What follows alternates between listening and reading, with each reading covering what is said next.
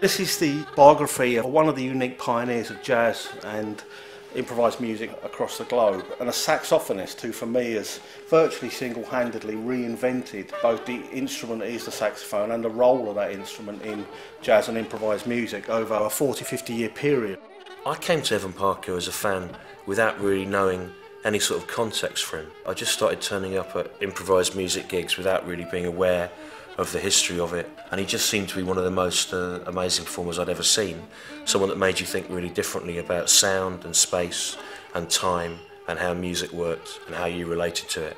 I first saw Evan Parker play at a solo soprano saxophone gig at the London Musicians Collective in Camden in the mid-late 70s, and what emerged is continuous flowing multi-layered sound. And I just thought, well, where's the other 3 or 4 players, in this room? But there isn't. There's one man creating this absolutely amazing sound, a mixture of incredible virtuosic technique and spontaneous creativity.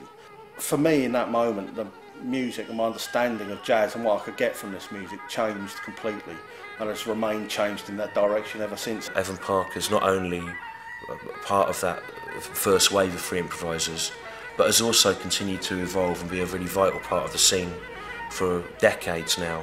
I mean, I was very lucky because one of the first, as a piano player many years ago, the first gig I ever played myself was actually with Evan Parker, who was very generous towards younger emerging players and always has been. But that was the start of a very long-standing friendship, and gradually over the years the idea that there was a biography here, a biography of the player, but also to some extent a biography of the music that's inherent in that, emerged, and I'm very lucky to have Evan's support in this project, and of course access to the incredible archive there is both of Evan's own playing and of jazz and free improvisation around his work over the last many few years. Yeah, I met Peter when he was 16 and was playing very well.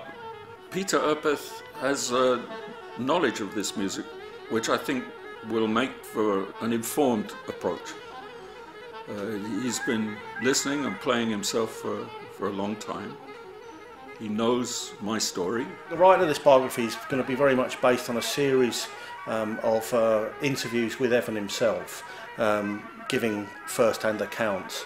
My approach is very much that of wanting to pass on my passion and understanding of this, and to tell what I think is a really fascinating story, not just about a pioneering virtuoso musician, but about the era in which the musician emerged and developed, and what that shows us almost as a kind of cultural history. I hope that Peter Urpeth's book about Evan Parker is something that you feel you'd like to help make happen, partly because I'd like to read it, and so would lots of people I know.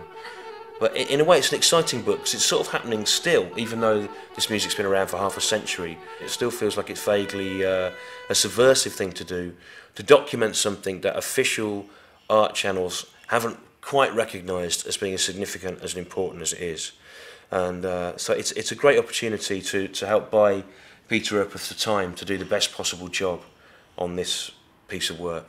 And to do that, you can go to www.unbound.co.uk.